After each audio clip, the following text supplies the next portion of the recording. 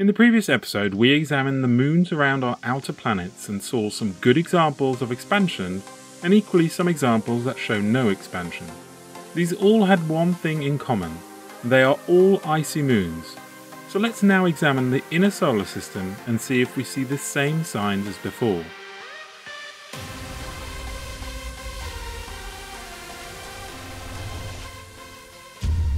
Let's start by examining Mercury. Mercury appears to have a solid silicate crust and a mantle with a solid iron sulfide outer core and a deeper liquid core layer with a solid inner core.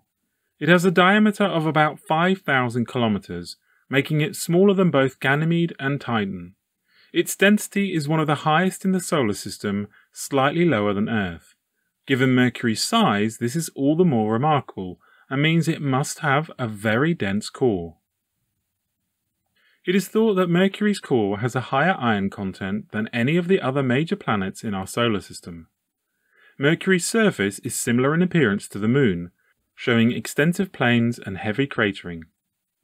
If we examine a topographic map, we can see that the northern hemisphere seems to be much newer compared to the equatorial region. There appear to be higher elevations across this equatorial region, which is heavily cratered. From initial inspection, it is not possible to see any shape conformity across the various elevated sections. If we examine a topographic map of the northern hemisphere and zoom in a little, we will start to see very long linear lines etched across the surface, with many not having a clear start or end. Many lines seem to crisscross along the entire surface. Some do seem to originate from smaller craters, and yet some of the larger ones have none. Some craters even have these lines running exactly through the centre. It is also possible to see some deeper lines which do not extend as far. If we cut one section out and move it across, it is possible to see that there might be some alignment, but the edges are nowhere near as clean as the examples we have seen on the moons of Jupiter and Saturn. There is some interesting alignment in the mountain area, but this may just be coincidence. We can also speculate that maybe the entire basin, which is blue, is a zone of expansion, so we could move the top section lower. Again, we do not have very strong alignment, and we are still left with a blue void area. Let's examine some of the other images of Mercury. If we examine this image of a crater, we can see it radiates lines away from it, and there are also a series of larger cracks closest to the crater itself. Further out, we can see cracks that seem to encircle the crater, similar to those that we saw on Callisto. Here we have a different view of the same image. Now it looks as if the crater is offset from the main cracks. Examining these cracks in more detail reveals a complex pattern that often shows no shape conformity. In this image, we can see more examples of the long lines that seem to encircle the entire planet. At this stage, I would say that what we are seeing here is not the same as we have seen on the other moons. The notable difference here, of course, is that we are not dealing with an icy world. It may be that the expansion mechanism is different, or that there simply is no evidence of it. The alignment of both the North Pole is to me not strong enough evidence to suggest anything. The strange lines that crisscross the surface is very intriguing. Let's move on and examine Venus. It is a rocky body similar to Earth. It has a very similar size to Earth, just a little smaller. The surface of Venus shows evidence of extensive volcanism. About 80% of the surface is covered in smooth plains. 2 highland continents make up the rest of the surface. A network of fractures and faults covers much of its surface. The absence of evidence of lava flows accompanying any of the visible calderas remains an enigma. There are very few impact craters indicating that the surface is relatively new. When we examine the surface features, we do indeed see signs of cracks, and also signs of etching across parts of the surface. We see large channels that show some shape conformity across them. It is possible to move these larger areas together, but some parts show extensive fracturing, making this process extremely difficult. Let's examine a topographic map to see if this shows up any additional insights. Here it is easier to see the outline of what might be the older terrain, with the blue areas marking possible areas of expansion. If we cut the areas of crust out into the larger visible areas, it is relatively easy to show that there is a lot of shape conformity across the entire globe. With a little effort, you can see areas that are close and aligned. If we start in the central area, we can move the smaller piece to fit the lower piece. This is not a perfect fit, but now we can rotate this group a little, and we can find a good alignment on the white line. The piece to the left now aligns very nicely with the edge of the rotated piece. We can also see the sinus above it may have been torn off from the main section. Moving this joined piece upwards, we can see some alignment, and you can imagine that the top section might have been folded over the section that we have just moved upwards. Let's focus on the bottom right. There is reasonable conformity in these two pieces which we can join together. You will also notice the sinus which we can wrap around the other section. At the top right we have a smaller section that could be rotated back into the northern section, just like this. This then allows us to move the other pieces closer together, forming a much smaller original landmass. Here it is important to point out that the pieces do not align as perfectly compared to Ganymede, but in some sections there is good conformity and a continuation of some of the surface features. Let's move on to examine the Moon. This shows very similar features to the ones we saw on Mercury. There are craters that have long radial lines running away from them. There are large plain areas and areas that are more heavily cratered than others. There are examples of cracks or etch marks. If we examine a topographic map, we can see higher and lower areas, but the edges are heavily cratered, meaning there is no clear edge. If expansion did occur in the plain areas and push the high material away, there is little evidence of this process on the surface compared to the other examples that we have seen. There are some areas that may show a weak shape conformity, but the evidence is not strong enough for me to say that this shows a sign of any sort of expansion. Let's move on and examine Mars. It is about half the diameter of Earth with a surface area that is nearly equal to the dry landmass of Earth itself. Mars is thought to have a mantle of silicate which appears to be dormant. It is seismically active, however. When we examine a surface map of Mars, there are many distinctive features, vast areas of plains in the northern hemisphere and larger mountainous areas below this. There is a large canyon cut out on one side that we have previously discussed in connection with an electrical discharge event.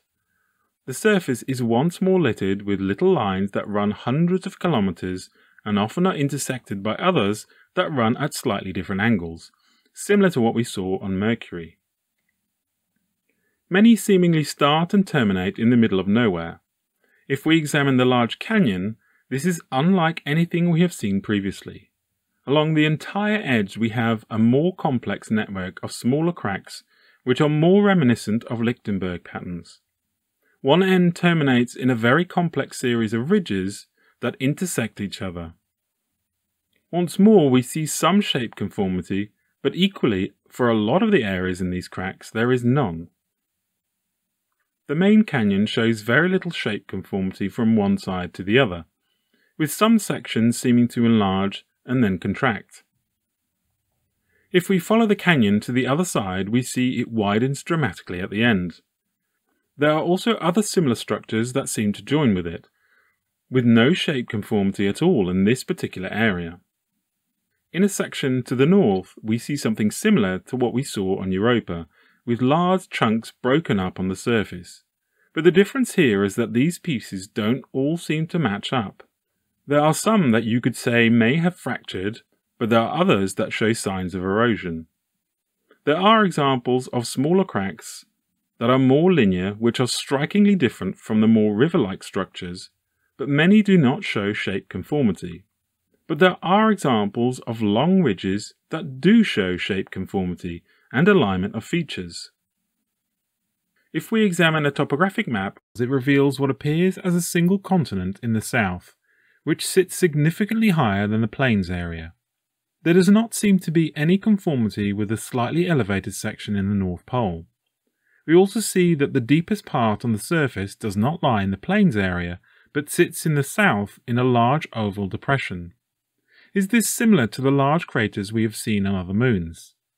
This feature itself has some very strange features within it, many looking like folds of rocks, but nothing like we have seen on other moons. If the blue area in the plains is an area of expansion, is it possible that the expansion only happened on one side? Or is what we see left over from some cataclysmic event which caused vast amounts of material to be etched from the surface of Mars? If we imagine that what we see as the higher land was once a sphere, it would mean that it would have to tear as it flattened out. Is that what we are looking at here? Is it possible to take this section to the left and rotate it over to the right? For now, I'm only going to select the areas of yellow or higher. There is some conformity, but to be honest, it's not great. If we continue to roll this piece over, we do see alignment with some of the higher terrain, and the bay area might have been torn out. The problem is that we do not see any signs of this expansion in the areas in between. The cracks that we do see are all in higher areas, not the lower ones. Is it possible that the sand is covering much of this evidence? We see clear signs of electrical working across vast amounts of the surface. So is it possible that this electrical event is more recent and has hidden much of the evidence of the original expansion? It is also possible that Mars has not undergone a major expansion at all, and that the only reason there is a higher and lower part of Mars is down only to the discharge event, which removed huge parts of the surface. So what does this mean? Is it possible that some planets do not undergo major expansion at all? We have seen this in the examples of the icy moons of the outer planets. Equally, some of the icy worlds have shown the clearest evidence of expansion. So is water a key here? There is speculation that Mars once had an ocean in the past, as well as underground lakes and oceans. There is speculation that Venus also had an ocean, but it too has gone now. Mercury has no visible signs of water, although they have detected ice in some of the craters on the poles, but they believe that this is created through a chemical process rather than being left over from an ancient ocean. Mercury does not really show signs of an expansion in the recent past, and this to some extent also goes for the Moon.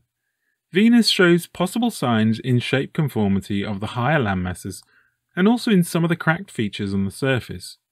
Mars sits somewhere in between. There is some evidence of small expansion in areas, and we can speculate about the height map showing a single slab.